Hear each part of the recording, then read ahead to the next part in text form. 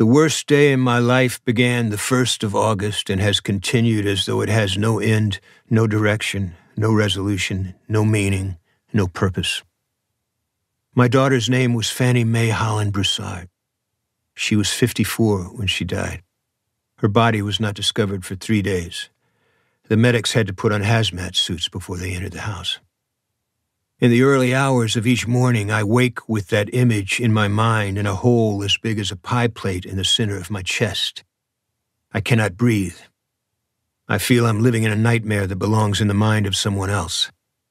I close my eyes and see through the hole into a blue sky that offers no respite, and it's filled with the cacophony and the fury of carrion birds, like a dirty infection of the firmament itself.